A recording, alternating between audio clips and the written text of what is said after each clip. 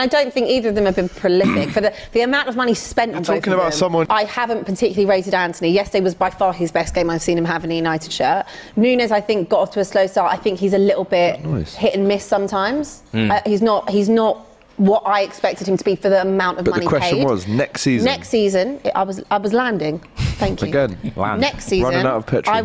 I would put more money on Nunez to be successful over Antony.